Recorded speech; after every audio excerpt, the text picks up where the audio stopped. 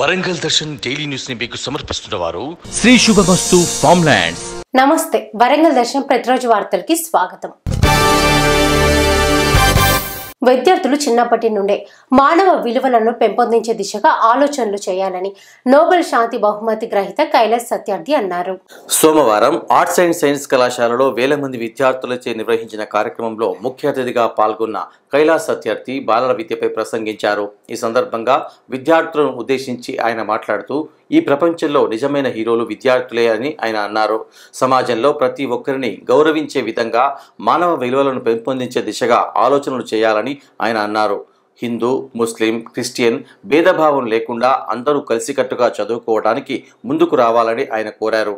సమాజంలో ప్రతి విద్యార్థి ఆడ మగ తేడా లేకుండా చదువుకోవడానికి హక్కు ఉంది కాబట్టి ఎక్కువ కులం తక్కువ కులం అనే భేదం లేకుండా అందరూ సమానంగా విద్యను అభ్యసించాలని ఆయన కోరారు. సమాజంలో ముందుగా తల్లిదండ్రులను గౌరవించాలని, అదేవిధంగా పాఠశాలల్లో ఒకరినొకరు కలగలుపుగా ఉండే విధంగా వ్యవహరించాలని ఆయన అన్నారు.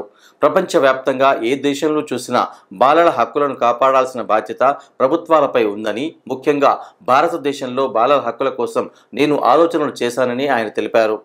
పశ్చిమ ఎమ్మెల్యే వినయ్ భాస్కర్, కూడా చైర్మన్ సుందర్ రాజ్ యాదవ్ కూడా మాట్లాడారు. I was talking to a group of children who had injuries in their bodies, children of your age, 12, 13, 14, 15, and I asked some children, do you like chocolate? You said yes, but these children who were working in cocoa production, this cocoa is like a nut, a fruit that becomes a nut, and then it is dried and processed, and then the cocoa powder comes out of it and the chocolates are produced. But children are working in Ivory Coast and Ghana and some parts of Brazil. And when I spoke to those children, how do you like chocolate? They looked at each other and they said, we don't know what chocolate is. ఇళ్ల స్థలాలు ఉన్న నిరుపేద ప్రజలకు ఇంటి నిర్మాణం కోసం 5 లక్షలు ఇవ్వాలని డిమాండ్ చేస్తూ కాజుపేట చౌరస్తాలో హన్మకొండ జిల్లా కాంగ్రెస్ కమిటీ అధ్యక్షులు నాయని రాజేందర్ రెడ్డి ఆధ్వర్యంలో నిరసన దీక్ష చేపట్టారు.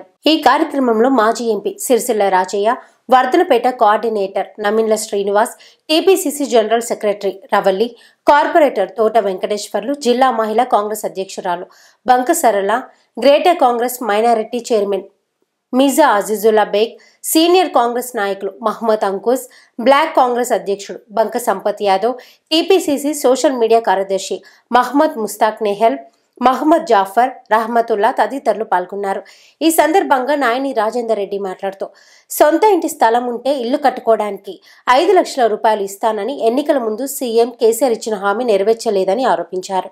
మాజీ ముఖ్యమంత్రి వైఎస్ రాజశేఖర రెడ్డి హయాంలో కాంగ్రెస్ ప్రభుత్వంలో అర్హులైన ఇందిరమ్మ లబ్ధిదారులను గుర్తించి పార్టీలకు అతీతంగా ఇందిరమ్మ ఇండ్లు కేటాయించిన ఘనత కాంగ్రెస్ పార్టీదే కాదా అని అన్నారు. టీఆర్ఎస్ ప్రభుత్వం ఏర్పడి 8 సంవత్సరాలు దాటింది, కానీ హన్మకొండ శ్రీదేవి మాల్ వెనుక కట్టిన డబుల్ బెడ్రూమ్ ఇండ్లు ఏ ఒక్కరికైనా ఇచ్చారని ప్రశ్నించారు.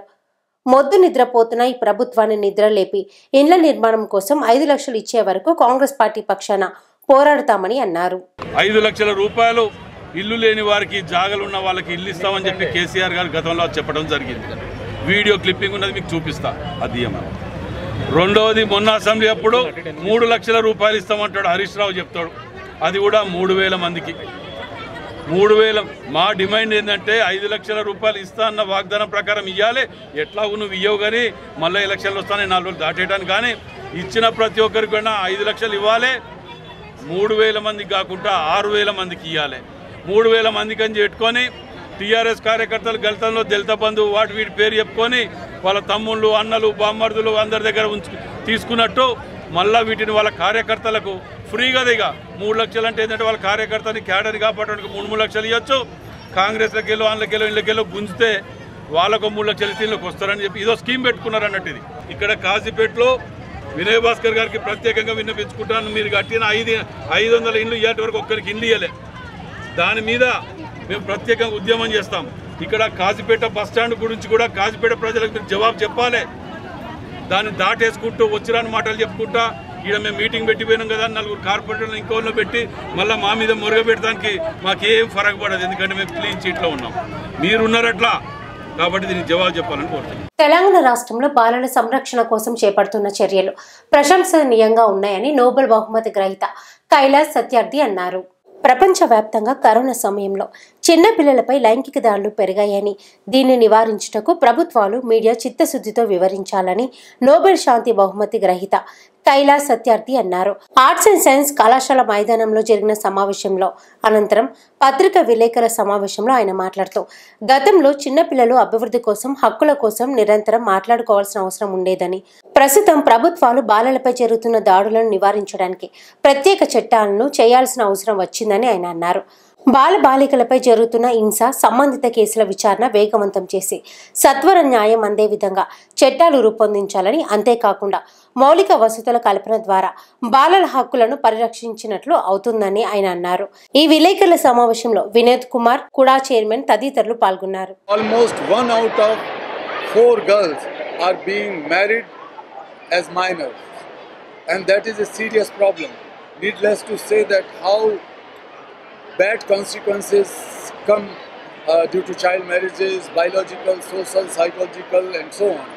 But this is also a crime under various laws, and that has to be examined and that has to be properly taken care of. Once a girl is married at the age of 14 or 15 or 16, that is a kind of social acceptance or social permission of perpetual rape of that girl by a person who could be 30, 40, 50, 60-year-old, and that is unacceptable. There is a strong law against child marriages, but this law is not properly enforced. One reason is that, as I said, it is a socially accepted norm or a tradition.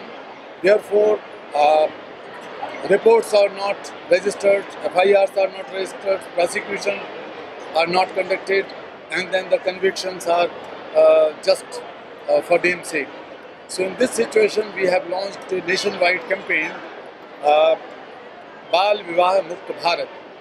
So when I say we have launched this campaign, means hundreds of civil society organizations initiated it, 14 governments and the leadership, including from Telangana, have committed and have joined this initiative to create awareness against child marriages, but also to make sure that at the village level, the village community takes the leadership. Girls and women in the villages should take the leadership, and they should speak out and they should make complaints. They should gather courage to speak out and then register the case. Husnabad పట్టణంలోని పలు కార్యక్రమాలను Husnabad MLA Satish Kumar భూమి పూజ చేసి ప్రారంభించారు. ఉస్నాబాద్ పట్టణంలో శ్రీ రేణుకా ఎల్లమ్మ దేవస్థానంలో 50 లక్షలతో నిర్మించే మహామండపానికి ఉస్నాబాద్ ఎమ్మెల్యే సతీష్ కుమార్ భూమి పూజ చేశారు. అనంతరం 24 లక్షలతో ఏర్పాటు చేసిన ఓపెన్ జిమ్ ను ప్రారంభించారు. అనంతరం ఉస్నాబాద్ పట్టణంలో ఎల్లమ్మ తల్లి దేవాలయ ఆవరణలో 24 లక్షలతో నిర్మించిన పబ్లిక్ టాయిలెట్స్ ను ఉస్నాబాద్ ఎమ్మెల్యే ప్రారంభించారు. అనంతరం శివాజీ విగ్రహ ఏర్పాటుకు భూమి పూజ చేశారు. దాంతో పాటు ఉస్నాబాద్ పట్టణంలో 45 లక్షలతో ఏర్పాటు చేసిన మున్సిపల్ నర్సరీని ఉస్నాబాద్ ఎమ్మెల్యే సతీష్ కుమార్ ప్రారంభించారు. ప్రతి పేదవాడు పండుగను సంతోషంగా జరుపుకోవాలనే ఉద్దేశంతో రాష్ట్ర ప్రభుత్వం క్రిస్మస్ గిఫ్ట్ ప్యాక్లు అందజేస్తున్నదని పరకాల ఎమ్మెల్యే చల్లా ధర్మారెడ్డి అన్నారు. తెలంగాణ ప్రభుత్వం వచ్చాక రాష్ట్ర ముఖ్యమంత్రి అన్ని మతాలు వర్గాలను సమానంగా గౌరవిస్తూ పేదవాడు కూడా సంతోషంగా పండుగ జరుపుకోవాలని అధికారికంగా కార్యక్రమాలు నిర్వహిస్తూ కొత్త బట్టలను అందజేస్తున్నదని అన్నారు. క్రిస్మస్ పండుగ సందర్భంగా సోమవారం స్థానిక ఎమ్మెల్యే క్యాంపు కార్యాలయంలో ఏర్పాటు చేసిన క్రిస్మస్ కానుకల పంపిణీ కార్యక్రమంలో పాల్గొని క్రిస్మస్ కేకును కట్ చేసి వేడుకలను ప్రారంభించారు. ఈ సందర్భంగా ఎమ్మెల్యే మాట్లాడుతూ ప్రపంచమంతా శాంతియుతంగా ప్రేమపూర్వకంగా ఉండాలని, ప్రేమను అందరికీ పంచాలని, త్యాగం ప్రేమ గొప్పతనాన్ని మనకు తెలిపిన త్యాగశీలి దయామయుడు యేసుప్రభు అని ఆయన అన్నారు. అక్కడక్కడ మిగిలిపోయిన అర్హులైన మరికొందరు పెన్షన్లు అందిస్తామని, స్వంత జాగా కలిగిన వారికి ఇల్లు కట్టుకోవడానికి 3 లక్షల ఆర్థిక సహాయం అందజేస్తామని ఆయన తెలిపారు. ప్రభుత్వం తరఫున చేయాలనే ఆలోచన ఏకైక ముఖ్యమంత్రి మన ముఖ్యమంత్రి కేసీఆర్. ఈ కార్యక్రమానికి అధ్యక్షత వహిస్తున్న డాక్టర్ పల్లెపాటి దామోదర్ గారికి, అలాగే ఈ కార్యక్రమంకి వచ్చిన మన చిన్నప్పటి నుంచి ఏ బుక్లో చదువుకున్న క్రీస్తు పూర్వం క్రీస్తు శకం అని చదువుకుంటాం. అంటే యేసు క్రీస్తును అంత ప్రత్యేకంగా అభివర్ణించిన, ప్రత్యేకంగా ప్రాధాన్యత ఇచ్చినటువంటి, ఎన్నో సంవత్సరాల కానీ పురాతనం నుంచి ఇచ్చినటువంటి సాంప్రదాయం. గ్రేటర్ వరంగల్ 62వ డివిజన్ పరిధిలో పలువురు బీజేపీ నేతలు వర్ధనపేట ఎమ్మెల్యే సమక్షంలో బీఆర్ఎస్ పార్టీలో చేరారు. ఈ సందర్భంగా పార్టీలో చేరిన వారికి ఎమ్మెల్యే కండువా కప్పి పార్టీలోకి ఆహ్వానించారు. సుమారు 100 మంది బీజేపీ కార్యకర్తలు 66వ డివిజన్ అధ్యక్షులు పావుశెట్టి శ్రీధర్ ఆధ్వర్యంలో బీఆర్ఎస్ పార్టీలో చేరారు. ఈ కార్యక్రమంలో స్థానిక డివిజన్ నాయకులు, కార్యకర్తలు, యువకులు, పార్టీ శ్రేణులు తదితరులు పాల్గొన్నారు. సోమవారం పరకాల నియోజకవర్గంలోని పలు గ్రామాలకు చెందిన 122 మంది లబ్ధిదారులకు కళ్యాణ లక్ష్మి షాదీ ముబారక్ చెక్కులను పరకాల ఎమ్మెల్యే చల్లా ధర్మారెడ్డి పంపిణీ చేశారు. సోమవారం పరకాల నియోజకవర్గంలోని పరకాల మున్సిపాలిటీ, పరకాల, నడికూడ, దామెర, ఆత్మకూరు మండలాలకు చెందిన 122 మంది లబ్ధిదారులకు కళ్యాణ లక్ష్మి షాదీ ముబారక్ చెక్కులను 1,22,14,152 రూపాయల విలువ చేసే చెక్కులను పరకాల ఎమ్మెల్యే క్యాంపు కార్యాలయంలో పంపిణీ చేశారు. అనంతరం ఎమ్మెల్యే మాట్లాడుతూ ఉమ్మడి పాలనలో పేదలు తమ బిడ్డల పెళ్లిళ్లు చేయాలంటే అప్పులు చేయాల్సిన పరిస్థితి ఉండేదని గుర్తు చేశారు. ఉద్యమ సమయంలోనే దీనిపై సుదీర్ఘ ఆలోచనలు చేసిన కేసీఆర్ తెలంగాణ ఆవిర్భావం తర్వాత తెరాస ప్రభుత్వ ఏర్పాటుతో ముఖ్యమంత్రి అయ్యాక కళ్యాణ లక్ష్మి షాదీ ముబారక్ పథకాలు ప్రవేశపెట్టారని ఆయన తెలిపారు. సీఎం కేసీఆర్ కళ్యాణ లక్ష్మి షాదీ ముబారక్ పథకాన్ని ప్రవేశపెట్టి పేదింటిలో కళ్యాణ కాంతులు నింపుతున్నారని ఆయన తెలిపారు. ఇవ్వాలని ఆలోచన వచ్చింది, ప్రభుత్వం ఎవరి ఇళ్లను వాళ్ళు కట్టాలని ఆలోచన వచ్చింది. ఈలోపు కరోనా వచ్చి అనేక రకాల ఆర్థిక ఇబ్బందులు ఏర్పడ్డాయి. అయినా పాత స్కీములు ఒక్కటి కూడా ఆపలేదు. ఇప్పుడు డబుల్ బెడ్రూమ్ కూడా ఇవ్వబోతాం. ఒక వారం 10 రోజుల్లో నేనే గ్రామానికి మున్సిపాలిటీ అయితే గల్లీకి వచ్చి ఎక్కడైతే పేదవాళ్ళలో గుర్తించి ఇస్తాం. ఒక 3,000 ఇళ్ళు వచ్చాయి. నాకు ఊరికి ఒక 10-20 ఇళ్ళు వస్తాయి మొదటి గంట. తర్వాత ఉగాది తర్వాత మళ్ళీ కొద్దిగా ఎక్కువ పెంచుతాం. డబుల్ బెడ్రూమ్లో కార్యక్రమాలు ముందు తీసుకుపోతామని చెప్పి కూడా ఈ సందర్భంగా తెలియజేస్తున్నాం. ఒకటి ఏదో అలా కాదు, ఇవాళ మనం కూడా ఏర్పడిన తర్వాత మన కుటుంబాలు అనుకుంటాం ఇవాళ దసరాకు మా పిల్లలందరికీ దసరా రాగానే బట్టలు కుట్టియాలనుకుంటాం. దసరా పంట చేతికి రాకను వేరే రకం ఇబ్బంది అంటే సంక్రాంతి కుట్టించుకుందాం అనుకుంటాం. డాక్టర్ అనితారెడ్డి అధ్యక్షతన బాలసముద్రంలోని బీసీ బాలికల ఆశ్రమంలో వినియోగదారుల హక్కుల చట్టం 2019 రక్షణ బాధ్యతలపై పిల్లలకు అవగాహన కార్యక్రమం నిర్వహించారు. ఈ కార్యక్రమానికి ముఖ్య అతిథిగా NCRC national chairman doctor Sai Ramesh, ఆత్మీయ అతిథిగా అడ్మిన్ చైర్మన్ రామానుజస్వామి విచ్చేసి వినియోగదారుల హక్కుల చట్టంపై అవగాహన కల్పించారు. ఈ సందర్భంగా వారు మాట్లాడుతూ ప్రతి ఒక్కరూ చట్టాలపై అవగాహన కలిగి ఉండాలని అన్నారు. చిన్నతనం నుండే వినియోగదారులు మెలకువలు నేర్చుకోవాలని అన్నారు. ప్రజలను చైతన్యం చేసి ఎవరూ మోసపోకుండా చేయటమే ఎన్సీఆర్సీ లక్ష్యమని అన్నారు. ఈ సంస్థ అవగాహన కార్యక్రమాలే కాక సేవా కార్యక్రమాలు చేస్తుందని, ప్రతి వస్తువు కొన్నప్పుడు బిల్లు, గ్యారంటీ కార్డు, వారంటీలను తీసుకోవాలని, అప్పుడు మనకి ఏదైనా ఇబ్బందులు ఎదురైనప్పుడు కేసులు వేయడానికి ఇవి ఉపయోగపడతాయని డాక్టర్ అనితారెడ్డి అన్నారు. ఈ కార్యక్రమంలో కె రామరెడ్డి, సాంబమూర్తి, వార్డెన్ రజిత పిల్లలు పాల్గొన్నారు.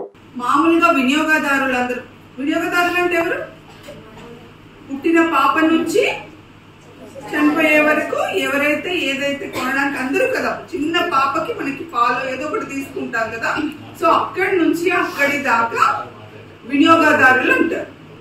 అలా వాళ్ళు మోసపోకుండా ఉండాలి అనే ఒక ఉద్దేశంతోనే నేను సమాజానికి చైతన్యపరుస్తాను, ఒక మంచి ఆలోచనతో ఒక సంస్థను స్థాపిస్తాను అనే టోటల్ నేషనల్ అంటే డిస్ట్రిక్ట్, స్టేట్, నేషనల్ వైడ్ లో ఒక సంస్థని స్థాపించారు.